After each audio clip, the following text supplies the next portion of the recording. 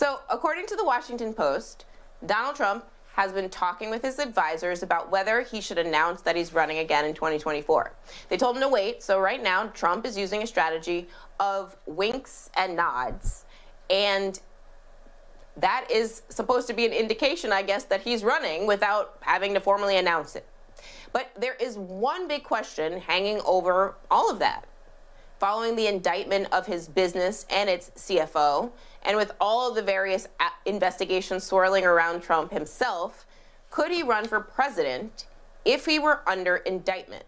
Or is it possible that Trump will once again escape accountability like he's done for basically all his life? Joining me now is Glenn Kirschner. He's a former federal prosecutor and an MSNBC legal analyst. And Glenn, you tweeted this a few days ago, that if the Department of Justice doesn't prosecute Donald Trump, it is giving basically a stamp of approval to his conduct. And that would encourage other politicians on all levels to just act in the same way. Unpack for us what you mean by that. Like, what would it look like if, Congress people start acting like mini Trumps? Yeah, Zerlina, if you want more crime, then decline to hold the criminals accountable. Decline to bring cases charging the crimes that we know Donald Trump committed. What that is doing is, it really is setting a precedent. Now, people would say, precedent is only set when the appellate court hands down an opinion.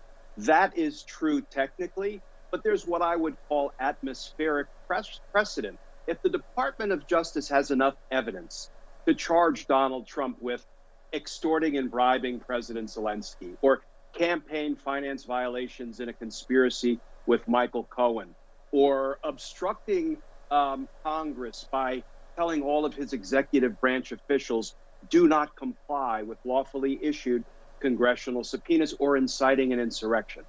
If the Department of Justice declines to bring any of those criminal charges, they are, in fact, putting their stamp of approval on that conduct. That will serve to encourage tomorrow's corrupt, nefarious politicians to follow the Trump blueprint.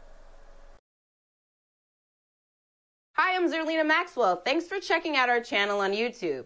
You can see more from Zerlina by clicking any of the videos on this screen, and make sure you subscribe below to stay up to date on the day's biggest stories. Thanks for watching.